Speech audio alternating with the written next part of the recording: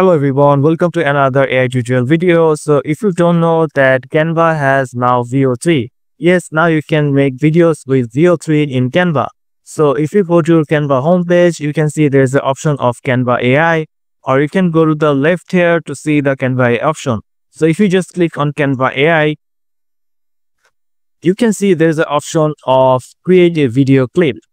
So if you just click on create a video clip, and this video clip is powered by Google, which is the model using is Veo 3. So you can actually make sound with this Veo 3. So there are a lot of options to use this Veo 3 model in Canva.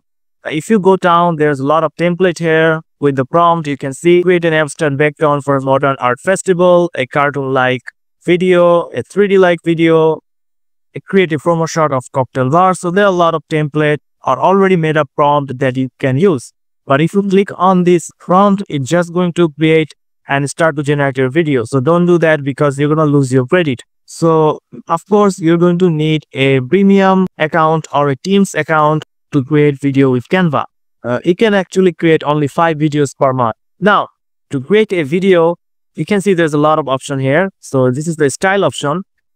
So if you want to choose what kind of video that you want to create, cinematic, photorealistic, dreamlike, animated, cartoon, VHS style, cyberpunk.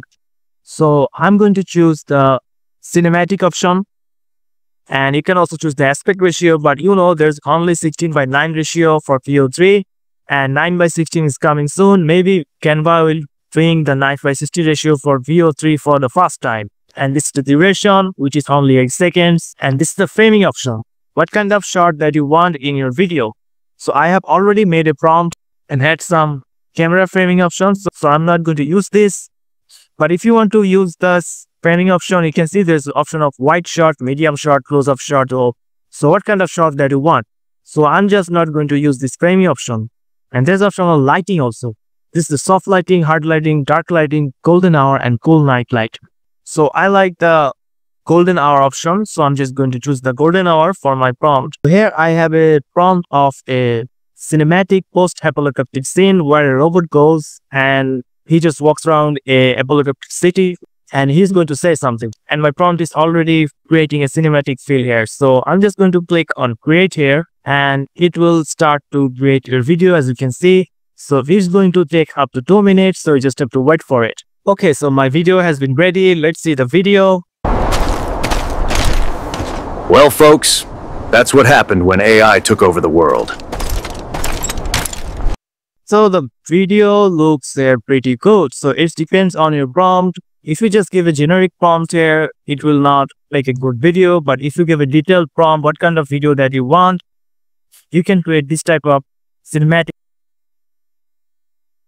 Well, folks, that's what happened when AI took over the world. So if you want to download, you can see there's the option of download. Click on this. And if you want to further edit this clip, you can see there's the option of use Canva editor.